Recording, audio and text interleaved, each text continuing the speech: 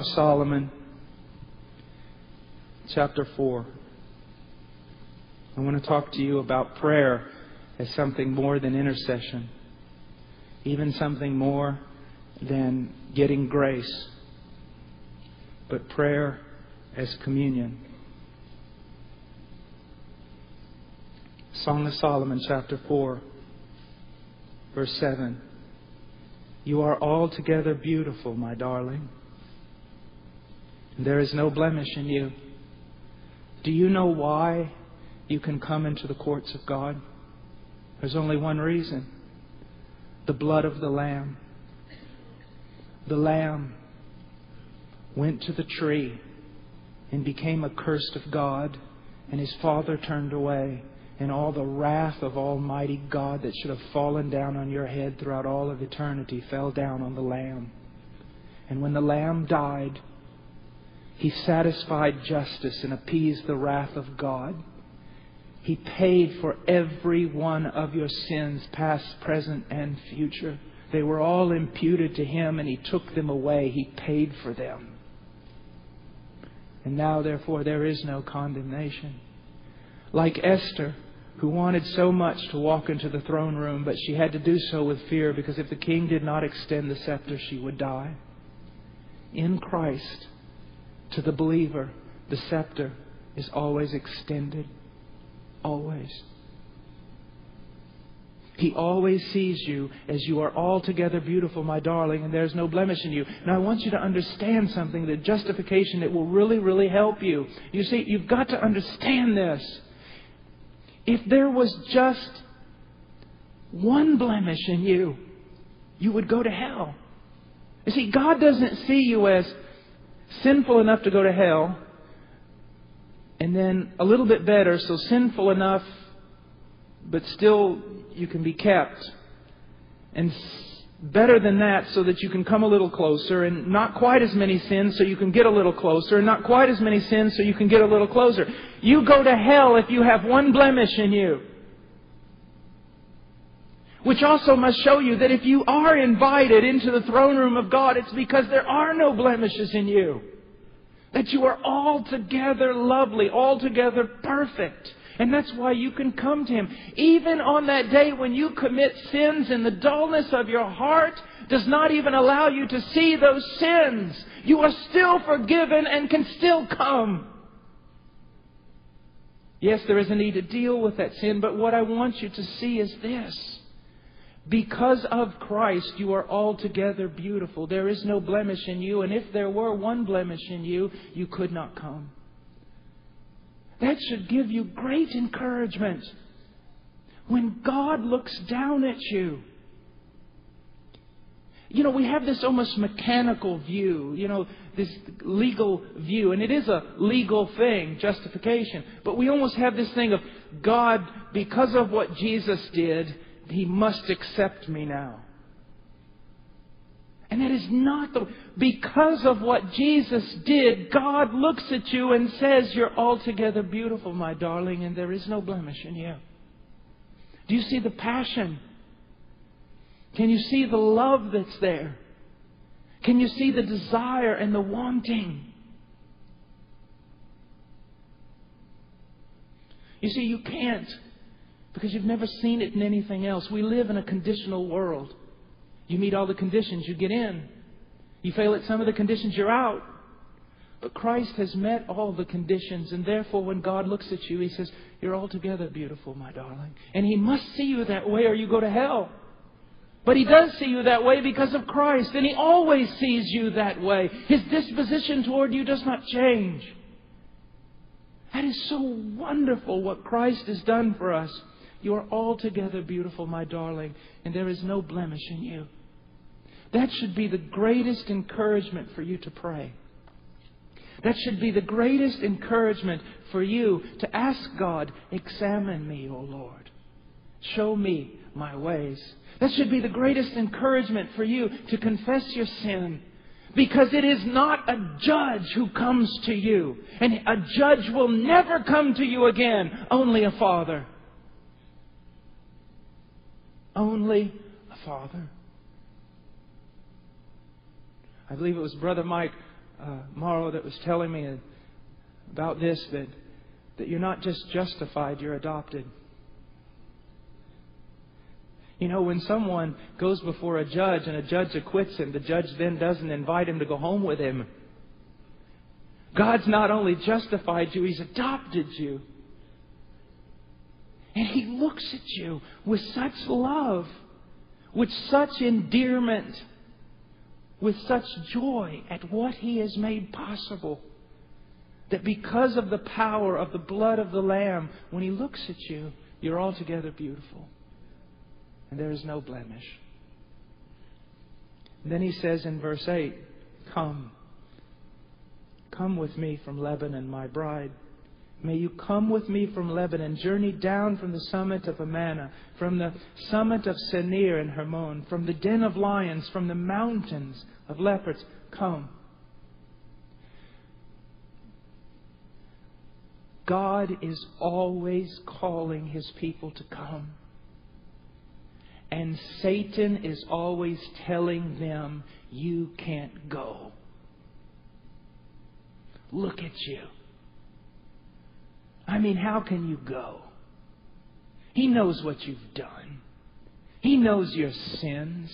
He knows how vile you are. He knows the dullness of your heart. Don't go to him. But those are the words of the liar and the deceiver. And oftentimes you believe him because it is so hard to believe God with regard to His love, because His love is so great. It's like I'm fond of telling people this who doubt the love of God. My charismatic friends, they're always telling me that the greatest act of faith is being able to raise the dead. I tell them, for Baptists, that's nothing. We do that every Sunday. They say to raise the dead, anybody who can really raise the dead, they've got so much faith. I said, no, that's not the greatest act of faith. Do you want to know what the greatest act of faith is? I'm going to tell you. The greatest act of faith for the Christian is to look in the mirror of God's Word and see all their failings, and then to believe by faith that God loves them as much as He says He does. That is faith. Because you have to believe something you've never even seen anywhere else in the world. No one is like God, and no one's love is like God's love. When He tells you to come, don't you know the one who just spoke the word knows everything about you? He knows everything you've done, everything you're going to do. So if He says come, then the invitation is come. So many believers are constantly staying away from God. Or you've done this, haven't you? You've really blown it. You've really sinned. You're convicted about it, and that's good. You confess it, that's good. And then you realize that you need to stay away from God for several days until you win enough brownie points to get back. That's a lie. He says, come. Come. Come. One of the most beautiful things in my life was when one day in Peru, on the 3rd floor of a house in Miraflores, I came to believe that God really loved me. All my spot, all my blemishes, all the things I've done, that before Him they were removed in Jesus Christ, and that He could only love me and would only love me and never stop loving me. And that I did not know enough. I did not know as much about myself as He knew. And yet He still loves me. Jude says this, to keep yourself in the love of God.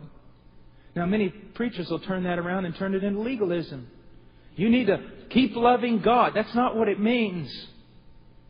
I don't know anything about plants, but if you told me you had a dying plant and I said, well, let me take a look at it. And I went to your house, and you took me to the inner room, and the closet of the inner room, which was pitch dark, and you opened the door and there was the plant. I would say to you, well, I don't know much about plants, but I can tell you this. You need to keep that thing out in the sunshine. Because the further you get that thing away from the sunshine, the more it's going to wilt. I'll tell you that, believer. That's your problem. You need to keep yourself in the love of God. Now, how do you do that? By faith. How do you do that? The Word of God. One of the things that would probably help most people in this room right now is to find every verse in the Bible that talks about God's immeasurable, unconditional love. Memorize it and meditate on it until you believe it. Keep yourself in the recognition. Keep recognizing. Keep believing that God loves you as much as He says He does, and you'll not fear to come into His presence. He says, come with me. But also look what He says. Journey down. Journey down. We're so full of pride. We're so full of vanity. We're always walking in high places where we don't belong. Vanity Fair is where our flesh wants to live.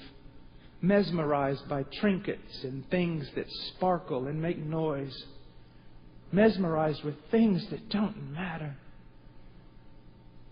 Worried about clothing and little signs on them. Worried about the kind of car you drive. Worried about whether or not your kid gets to enough soccer games during the week.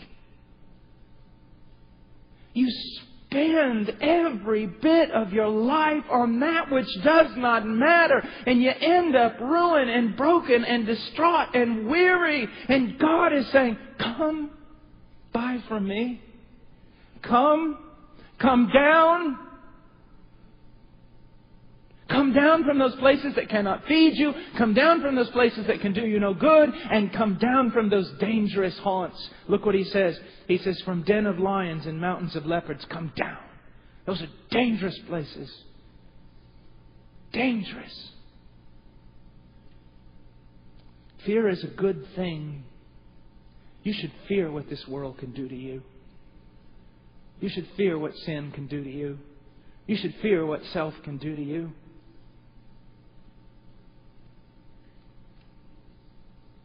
Come down. Get away from it. And get away from people who are mesmerized by it. You say, well, I want to be with them to save them. Save your own self now. Get away. Walk with people. People who have eyes that are not evil. That are not full of darkness. People who are always directing you towards eternal things. The problem is that's the way the church is supposed to be, but because gospel is so weak and no church discipline is practiced, the church is filled up with wicked people who love wicked things, and it's hard to find anyone in the church who'll direct you towards something eternal. It's almost as though in Wesley and Whitfield's day when you got to go within the church and make a holy club. Come down from those things. Don't you know that inside you, in your flesh has the keenest ability to make an idol out of absolutely anything? Your flesh can take the Bible and use it.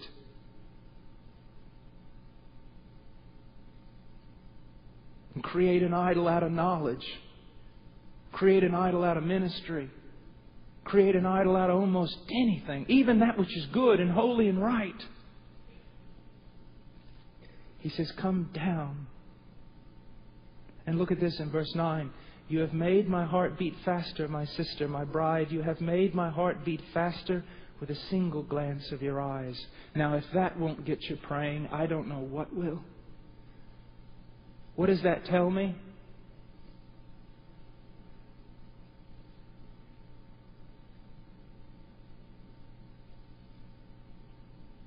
I go like this.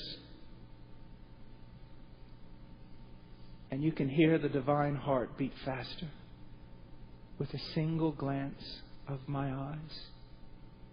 Guys, you remember when, those of you who are married, your spouse, before you married her, she just kind of cut her eyes over at you while you're sitting there in church from across the room, and you felt like you're just going to faint right over. Remember that? Well, you ought to remember it. What's wrong with you? You ought to still have it. She looks at you and like, it was the power of that.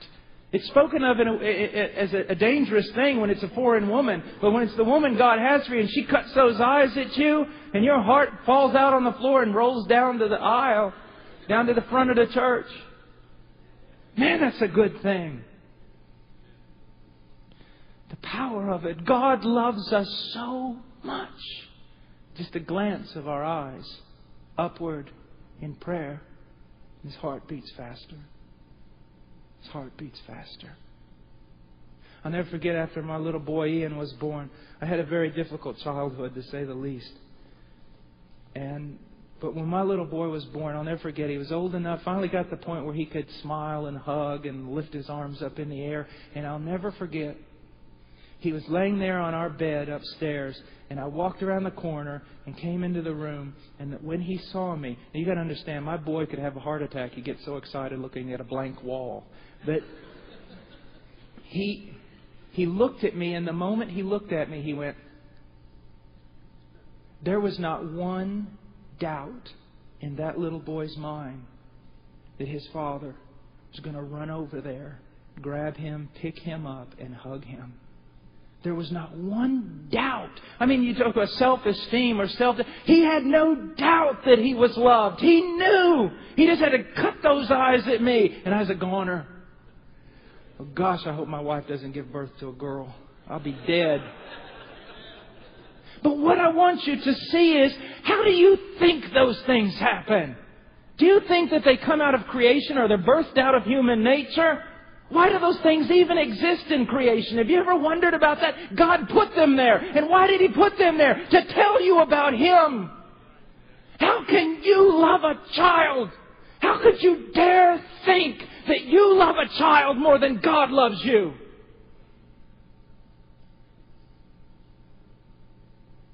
You can't even begin to understand. One look upward. He said, oh, Brother Paul, you don't understand. Son, you don't understand how powerful is the blood of Jesus Christ. Just one glance. See, the fear of the Lord, you have to understand this. A little boy can fear his father because one day he runs to his father with a picture he drew and says, look, Dad. And his dad grabs the picture and says, oh, that's absolutely wonderful. And the little boy goes on, plays, everything's happy. Next day, the little boy comes, same dad, same different picture, gives it to his dad. His dad's in a terrible mood. He grabs the picture, slaps the boy around, and sends him across the room. The little boy trembles. Why? He fears his dad. Why? Because of the inconsistencies in his father's character. That doesn't happen with your heavenly Father. His character is set in perfection. Because of the work of Christ, He cannot love you more, will not love you less. One glance of your eyes, you've got Him.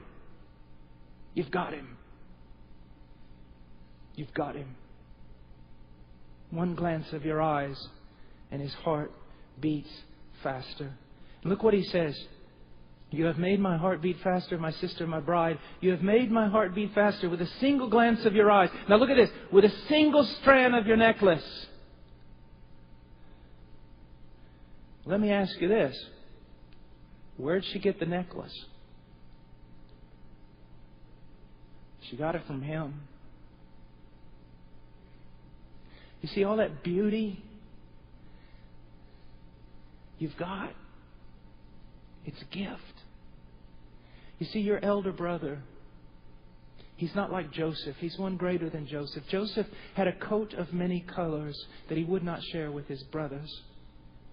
But our Joseph, our Jesus, has a coat of many colors, a righteousness upon Him that is His own by His own doing, and He gives it to you. You see, He looks down at you and sees no spot, no blemish. He sees these beautiful adornments hanging all off of you. They're the very things He gave you. It's what grace is all about. And it's so wonderful. So wonderful. He has saved you and not only cleaned you, He's dressed you up with His own grace.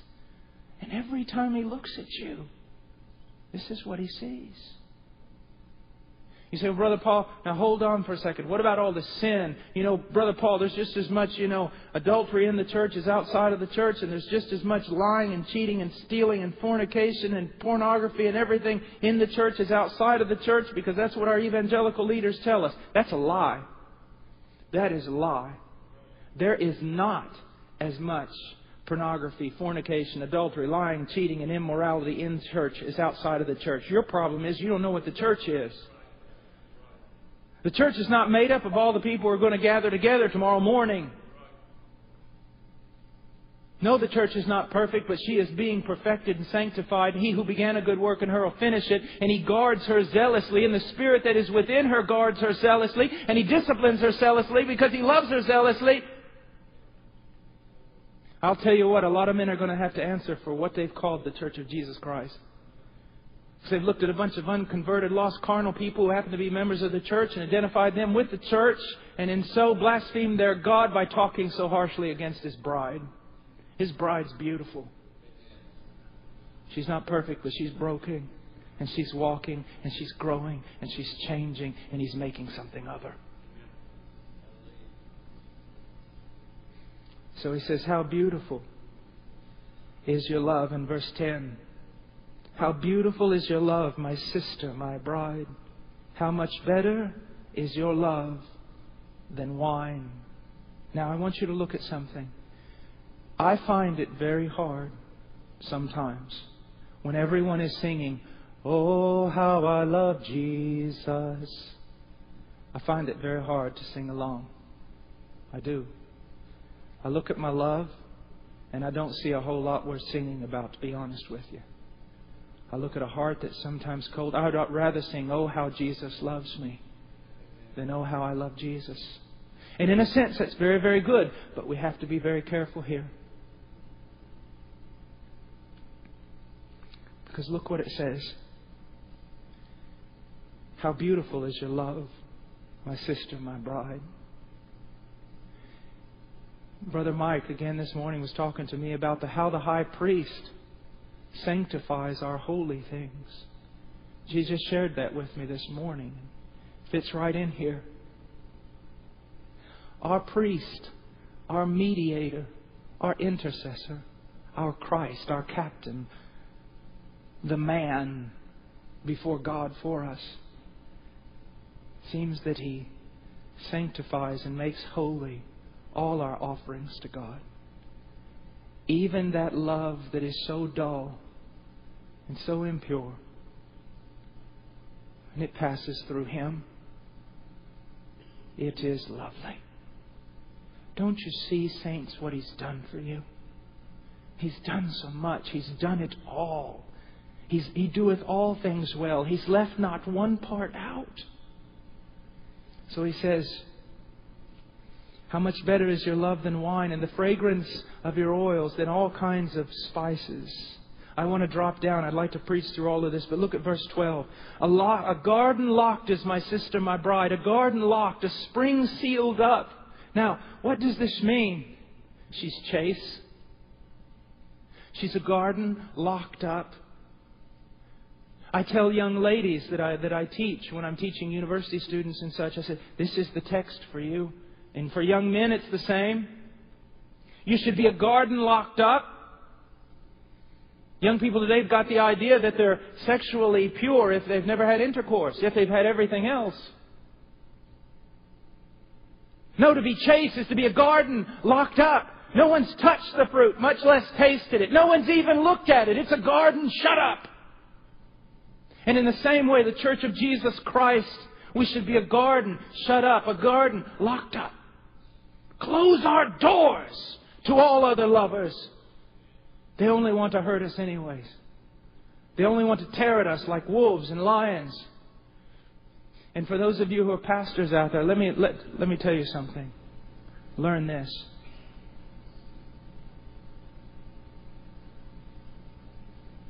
Your number one job as a pastor, God has entrusted His bride to you. You protect her. You protect her. That's what's wrong with church growth. That's what's wrong with dropping the bar to get as many people in as possible. That's what's wrong with not practicing church discipline. Your main job is to protect the bride of Jesus Christ and to present her before Him a pure and a chaste virgin.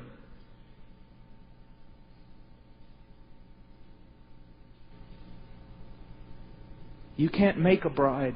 He makes it. So stop trying to make one and start doing your work of protecting her and feeding her and guarding her and loving her and presenting her one day before Him. But look at this. This is the way we're supposed to be, church. You have been invited to have communion with the living God. Why would you seek to other things? Why would you seek to give your wares to other things? To give your very being to other things? Close yourself off from everything else. And give yourself to Him. To Christ alone. To God alone. It's wonderful. Give me a young man who is shut up.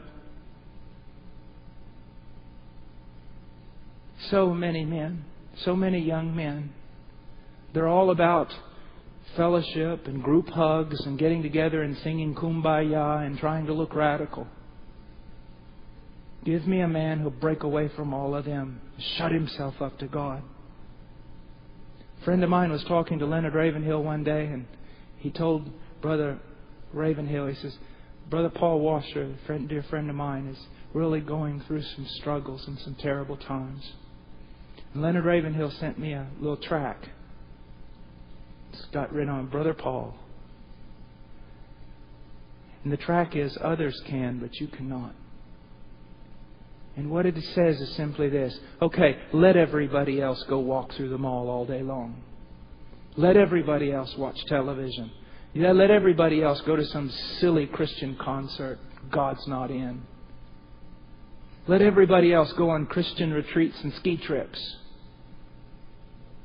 But if you really want to be God's man, they can, but you cannot. When I was called into the ministry, I went and told my pastor in Texas, and a very, very, very, very used man of God. And he looked at me, and the first thing he said is, Boy, can you be alone? And I thought he meant that if I preached the truth, I would be alone. That's not what he meant. What he meant was, can you break away from the rest of these boys and go seek God? Can you shut yourself up to Him? We can spend time learning how to crochet. We can spend time sitting in a tree stand. You can spend time on a golf course. You can spend time fellowshipping and eating donuts and doing everything. But why is it so hard to spend time to shut yourself up to the one who loves you most? It does show that although we have been thoroughly redeemed, there is an aspect of us called the flesh that has not been redeemed. Now, I want to skip through that, and I just want to go quickly to 16. The bride is speaking, and she says, Awake, O north wind, and come, wind of the south. Make my garden breathe out fragrance. Let its spices be wafted abroad. May my beloved come into His garden and eat its choice fruit. Now here's a young lady who has done all this work, all this preparation, and there's only one reason for it. Her only desire is that the wind will come and blow the fragrance of what she's done to the one that she's loved, and that He, getting a whiff of that fragrance, would come in and take from her the gifts she has prepared. It's her greatest desire. I remember when I was like this. I remember first saved. Hopefully you remember the same. The only thing you wanted was His eye. The only thing you wanted was His attention. You pray, read the Word, be half crazy most of the time, overzealous, wild, no theology, no anything. But the only thing you wanted, you go out soul winning, knocking on doors, read your Bible, stand upside down on your head and quote the Westminster Confession. Anything it would take. Just, oh Lord, look at me. Oh Lord, be with me. Lord, do anything to have You. Lord, just come into this room. Don't leave me this way. Take my life, but give me Your presence. Is He looking? Is He looking? Do you remember when you were that way?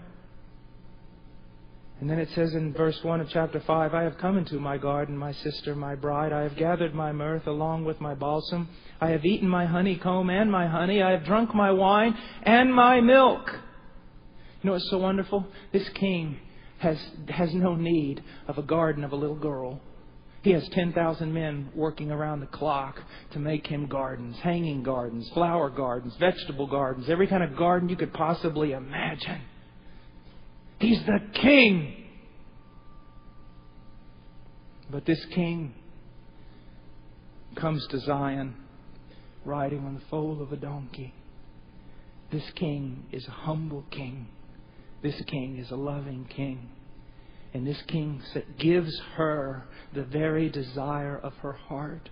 Her greatest desire, her heart's desire, is that He simply take from her what she offers.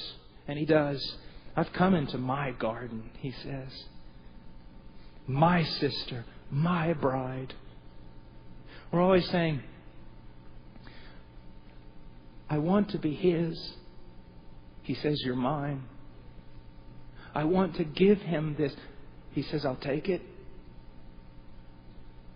The boldness of His love is just unbelievable. He says, all of it. I've come into my garden. I've gathered my mirth, my balsam, eaten honeycomb, honey, drunk wine, milk. Everything you offer me, I give it to you. This is so amazing. I'm never going to be Charles Spurgeon. I'm never going to be George Mueller. I'm never going to be anything but just who I am. Some guy who's going to live and die, and that's it. And you know what? It doesn't matter. You don't have to be John Piper. You don't have to be Jonathan Edwards to be in the inner circle, because if you're in Christ, you're in the inner circle. We live in a world. Christianity has such a pecking order. It's unbelievable.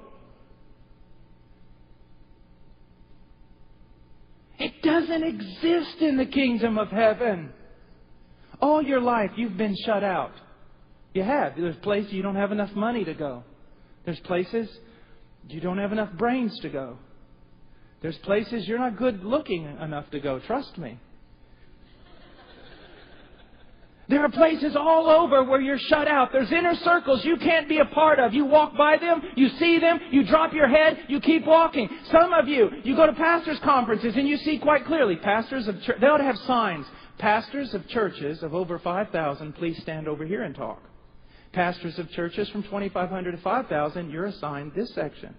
From 2,000 on down, you must go here. Guys with 50 to 100, the bathroom is right around the corner. Pecking orders. And what's amazing, the guy with 50 in his church is never asked to preach in a conference, unless, of course, it's a heart cry conference. Because that pecking order doesn't exist.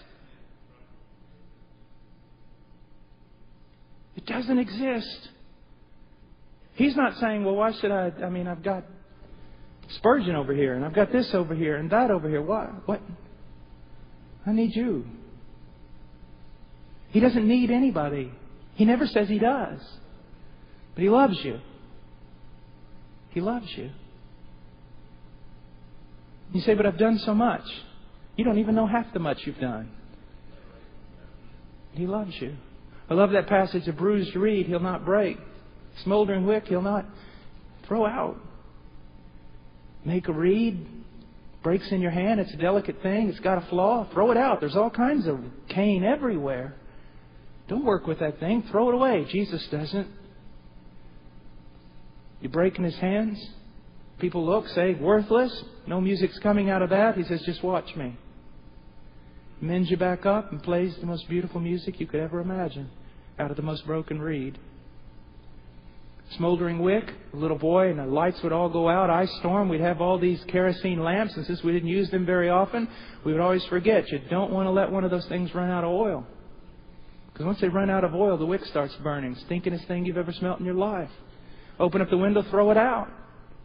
Jesus doesn't. You grieve the Holy Spirit. You stink. You make a mess of everything. Everyone stands there and says, throw them out. Christ takes the lamp, holds it to His chest, cleans away the wick, fills it with oil, sets it on fire. You got a God. You have a Savior. So He says, I come. What's amazing here is what's been happening to me these last few days. It says, eat, friends, drink, and imbibe deeply, O lovers. I've heard men, very imperfect men, get up in this pulpit and preach something of the anointing of the Holy Spirit upon their lives.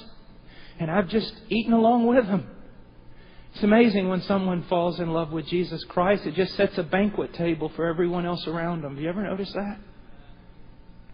Just everybody, let's eat. Let's just eat. It's an absolutely wonderful thing. And then he says in verse 2, we come down and we see something.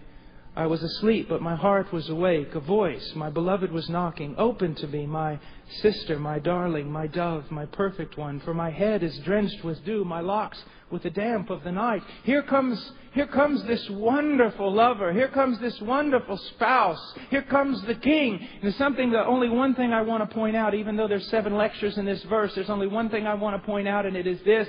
He comes unannounced. He comes at a time not expected. And why would He do that? Because love is audacious.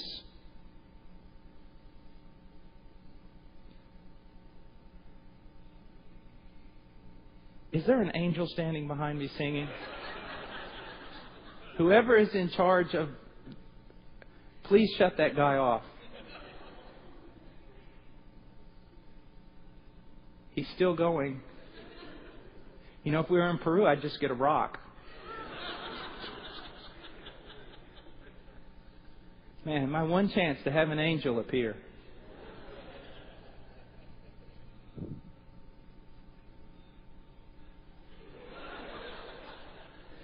Tom Clay's a really small guy. Is he hiding up there somewhere? Someone says, oh, Brother Paul, you shouldn't have done that. God was working and He's heated, and now you've quit. Listen, if God's working, He'll continue to work when I get back to this sermon, okay? Someone told Spurgeon, you need to strike while the iron's hot. And Spurgeon said, well, if it's God heating up the iron, it'll stay hot. If that comes on again, I'm shooting somebody. Okay. Lord. Yeah, you can't have church without all this multimedia stuff. He shows up unannounced. Completely unannounced. Why? Because love believes it can. You need to take Jesus at His word. But make no mistake, He's going to take you at yours. I love you, Lord. You know what that means? He's just believing enough to say, okay, that means I can come by at 2 a.m. Knock on your door. That means, Pastor, when you've got all kinds of stuff to do, He can come by and knock on your door and say, I'm here. Tarry with me a while. That's what it means. Now, He comes by unannounced, and she says, I've taken off my dress. How can I put it on again? I've washed my feet. How can I dirty them again? Now, here was a girl who literally would go to the market 37 times a day for no reason at all for her mother, just to hope that she would bump into this guy. This was a girl who just would do absolutely anything to get his attention. But here's what happens. When you get someone's attention, when you've won someone's love, love often becomes quite common. I remember going through the Andes Mountains the first time in my life, over the highest railroad pass in the world. And I'm sitting there marveling at all the beauty of the Andes Mountains. And the old missionary Homer Crane is sitting there snoring. I thought, how can he be so dull of heart not to see all this beauty of God's creation? A few years ago, I took a group of college students across that same place, and as they were oohing and aahing, I was snoring. Why? Because when you see something over and over and over, because of sin, it no longer is special. Husbands, this is a rebuke for us and our wives. That same glance that stopped your heart should stop your heart today. It's not that her glance has changed. Your heart has changed. But we look at this and she says, It seems like a drudgery now to love. It seems like a drudgery to love. Do you remember those times, saint? Do you remember those times when you would pray, when you would call people and they would pray with you, and you'd read your Bible and you'd want to walk in the truth, and if you had thought that you grieved the Holy Spirit, it would break your heart. You'd cry out for God and you'd just do anything. You'd seek Him, you'd plead for Him, you want His presence and everything. But now He shows up at 10 o'clock tonight and you go, Lord, what do you want? I've been in a Bible conference for 3 days. Haven't I given you enough? Look how terrifyingly sad that is. Lord, I'm tired. And pastors are the worst. That's why pastors should not have televisions. Because it's literally, Lord, I'm mentally and everything else, I'm just totally and completely drained. You feel that nudge that the Lord says, slip away with me. I know it's Sunday night and I know you're drained. Slip away with me. And let me fill you and give you peace to that mind of yours that's so tired. Oh, Lord, that'll never do. I should just sit here and just watch something for a while. Really, please, Lord, I've paid my dues, haven't I? There was a time when, it's so funny. When you're a brand new Christian, everywhere you look, you see the face of Jesus. You eat too much pizza, you have a dream at night, you're trying to interpret the thing. It's Jesus. Everything is Jesus. You're just wanting to see Jesus. Wind blows against the back of your neck, Jesus. You just make up things. All you want is just Jesus. Now Jesus truly comes as a lover in your maturity and tugs on your heart and says, slip away with me. And you deny that it's Him. You don't want it to be Him. Oh, that wasn't Him. That wasn't His voice. That's just my imagination. There was a time that even if it was your imagination, you would have gone and prayed. You'd have used it as an excuse. Oh, did you call me? Look how cold a heart can become. And so He says, we read in verse 4, my beloved extended His hand through the opening, and my feelings were aroused for Him. I arose to open to my beloved, and my hands dripped with myrrh, and my fingers with liquid myrrh on the handles of the bolt. I opened to my beloved, but my beloved had turned away and had gone. My heart went out to Him as He spoke. I searched for Him, but did not find Him. Do you know what happens? Jesus is always the God who is passing by. If you're out there struggling in a storm, He walks on the water. He walks as though He's passing by. You must call to Him. The road to Emmaus, He's going to keep going. You have to call Him back. No, Lord, tarry with us a while. I want you to know something. True love is very sensitive. It's the Holy Spirit. The symbol of the Holy Spirit is a dove, the sensitivity of the love of God. Love of God will tug, and by grace tug again. And by grace, maybe tug a few times more. But sooner or later, the tug will cease. And you know what you're left with, don't you? What many of you have. Most of your prayer life is nothing but getting down on your knees and praying as though there were brass over your head. And you're crying out the whole time, oh God, give me your presence, your presence, your presence. Oh Lord, I want your presence. And the presence never comes. And then you get up and you just go to bed. You see, love can be quickly offended. It will tug and it will tug. You know what I'm talking about, don't you? There were times when you would stay with Him. And then it got to the point where that became common. And He would call you and you would not come. And then He stopped calling you. And you remembered and you went for Him. You looked for Him, but you didn't find Him. I'll never forget when Chado and I did something very unbiblical one time. She went to the States for about 82 days to finish her classes, and I stayed in Peru. I was in the jungle most of the time. Came out of Peru. I was I don't know what day it was. It was long into those 80 days. And I was sitting there in this little apartment we had, and she wasn't around and everything else, and I was missing her so terribly. And I went over into the drawer there, and I pulled out a sweater of hers. And it smelled like her. So I sat there on the bed and I just held it up to my face. I don't know if it helped or it hurt. Because all there was a lingering fragrance. The person was no longer there. It's the same way in most of our prayer lives often. It's just a lingering fragrance of love denied. Christ came by, and one too many times we said, "Oh Lord, I'm in bed. Oh Lord, I've been ministering all day." Now, you know the offense to know? Do you know how offensive it is for love to be rejected? What a hurt it is.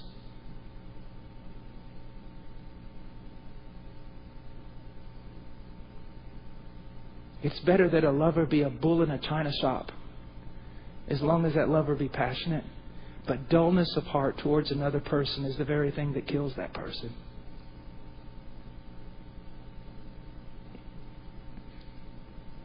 We talk about offending someone because we sin against them. Yes. Oh, I sinned against God. I shouldn't have watched that television program. Or I sinned against God. I shouldn't have spoke that way to my brother. I sinned against God. The thoughts in my heart aren't right. We'll try this one on for size. God comes around to visit you and you say no. And talk about offense. That is an offense. So, she goes and searches for him. And something terrible happens. She calls out for him, but he did not answer. Verse 7, the watchmen who make the rounds in the city found me. They struck me and wounded me, and the guardsmen of the walls took away my shawl from me.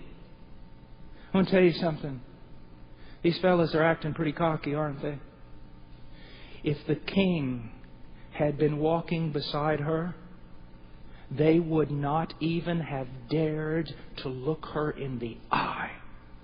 They would have dropped their heads and trembled. You see, my dear friend, we're not a whole lot. We've been cleaned off by the King. We've been dressed by the King. And we constantly need the King's presence. The devil out there is not afraid of sheep. Many TV evangelists ought to learn that. The devil's not afraid of sheep. He's afraid of the shepherd standing over them. Watchmen on walls are not afraid of little girls. They're afraid of kings. When the church leaves her king, when her love towards her king becomes dull and she's mesmerized by all sorts of stupid things, because anything other than the king is a stupid thing. When she's turned her eyes towards anything but him, she puts herself in a very precarious position. The high mountains of her pride, they're filled with lions and wolves, leopards. The streets where she must walk are not safe places. She needs the presence of her King.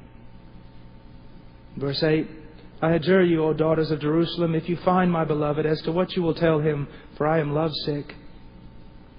Verse 9, what kind of beloved is your beloved, O most beautiful among women? What kind of beloved is your beloved, that thus you adjure us? I wonder if they're saying this. Well, why should we go look for him?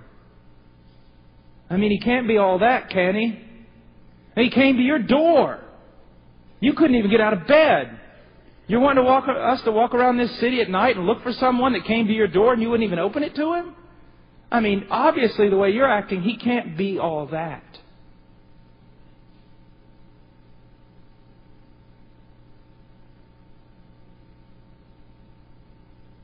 I'm not one of those people that say if we would just live like Jesus or live for Jesus, the whole world would be converted. If we did that, we'd be crucified. The world hated Jesus, and if we start living like them, they'll hate us too. But at least they'll know something's going on, won't they? We go out there and say, the world needs Jesus. And they say, now, does the world need Him as much as a 3-car garage or an SUV or soccer? Does the world need Him as much as this in your life and that in your life? Because obviously there's a lot of things in your life you need more than Jesus. So would you please just help me understand just how much the world does need Jesus and how special Jesus is? Well, would you please explain that to me? I'm rather confused at looking at the lot of all of you. Because it doesn't seem like you need Him much. It doesn't seem like He's that special to you. So why should I even give this a second thought? It's a very hard rebuke, but it opens her. It cuts her heart. It makes her see. Rebuke is a wonderful thing. It is a wonderful thing. Because all of a sudden she comes to her senses. And really, that's what repentance is all about, isn't it? Coming to your senses. Coming to your senses! What's wrong with you? Either you have lost your mind, or you have forgotten Him, or you have never seen Him. It can only be one of the three. Now, have you never seen Him so that He's never been delightful to you? Have you forgotten how delightful He is because you filled your life with so many other things that it's dulled your heart? Or have you absolutely lost your mind? That you would turn away from the living God and communion with Him in order to have fellowship with things that are made out of wood and steel and plastic. She comes to her senses and she says, my beloved is dazzling and ruddy, outstanding among 10,000. His head is like gold, pure gold. His locks are like clusters of dates and black as a raven. His eyes are like doves beside streams of water bathed in milk. She goes on and on and on. And in verse 16 she says, his mouth is full of sweetness and he is wholly desirable. This is my beloved and this is my friend, O daughters of Jerusalem. She goes wild. She just goes wild. And that's a part of Christianity. I believe that apocalyptic literature, I guess you're all familiar with that term, but the book of Revelation, some of the things in Ezekiel, apocalyptic, wheel within a wheel. All of these frightening and amazing symbols that make no sense. I have a theory about all of that. I believe that these things occur when the following happens. When a man is so engulfed in a revelation of God that it goes so far beyond his mind to comprehend and so far beyond his ability to communicate that he comes to the very point of breaking, the very point of losing his mind. He sees what his mind cannot comprehend. He tries to tell what even his mind does not know. He seems almost like a madman. Shouldn't that be the way our Christianity dwells in this world? We are those who have seen what our mind can't even comprehend. What to speak, what we can't even tell. It's what she does. His head's black as a raven. It's gold. It's all these things, all these contradictory terms. The woman is at the point of breaking. She's trying to describe a beauty that is so great it almost drives a person to the end of madness. I believe that to be in heaven, I believe even to be saved and to have the Holy Spirit dwelling within you, you must be supernaturally strengthened, because if not, the very glorious presence of His beauty would drive you mad. This takes me up on another topic. I am so sick and tired of hearing proper, theologically correct Reformed preaching, where we're all amazed at dotting every I and crossing every T and explaining everything coldly and calculating as though God were a mathematic formula. Listen to me. The worst thing that can ever happen to a preacher is for him to become civilized and respectable. There ought to be a sense that any man who proclaims God ought to be somewhat of a madman. Because he's speaking about the glories of God. Us, our lives, we should be enthralled. We should be obsessed. We should be engulfed. We should be besought, as John Piper says, with God. And then what happens? Verse 1 of chapter 6. Where has your beloved gone? O most beautiful of women, where has your beloved gone that we may seek Him with you? When the church goes wild about Jesus Christ, it'll cause a ruckus. When the church turns her eyes away from all that cannot delight, and the church's eyes fall upon Jesus, and the church becomes just emboldened and maddened by His love, I don't know exactly what will happen, but something will happen. Now here's the wonderful thing. She has scorned His love. She has treated it as common. She's been soiled by the hands of another. She's been mocked by others. She has hurt Him in every way that she can possibly hurt Him. Now, what kind of reaction do you think she deserves? Well, I don't know exactly what kind of reaction she deserves, but I know what kind of response she's going to get. You would think that her beloved has gone to where? Well, to get a good attorney. Divorce court. I've had enough with you. I'll write you off. Or maybe he's gone to gather arguments against her, to put her down, to manipulate her, to prod her, to show her just how displeased and disgusted he is with her, so that she'll start walking the straight and narrow like she ought. Well, she goes back. Verse 2, my beloved has gone down to his garden, to the beds of balsam, to pasture his flock in the gardens and gather lilies. What has he done? He's gone to pick flowers, so that when his erring, cold-hearted bride returns to him, he can give her a gift. You see, the devil, my dear saint, will so lie to you. You've done it now. Yeah, you've done it now. I knew this day'd come sooner or later. He's had enough of you. What you can really need to realize is he can never get enough of you. A single glance from your eye and his heart beats faster. And when you've done all you can do to come to him or run from him with a cold heart, you're looking for ways to flee and then ways to make excuses. And as soon as you depart, he's looking for gifts to give you. Now that's hard to believe. But then again, this whole gospel thing is hard to believe. Let's pray.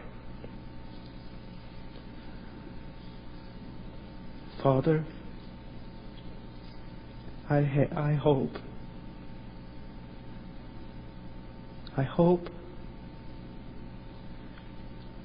that I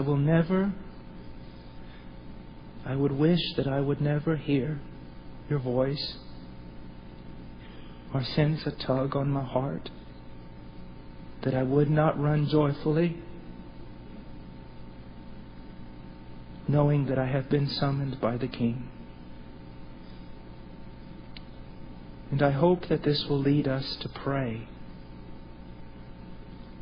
and to recognize that prayer is more than work. It is more than intercession. It is more than gathering grace. It is delighting in you. How delightful you are.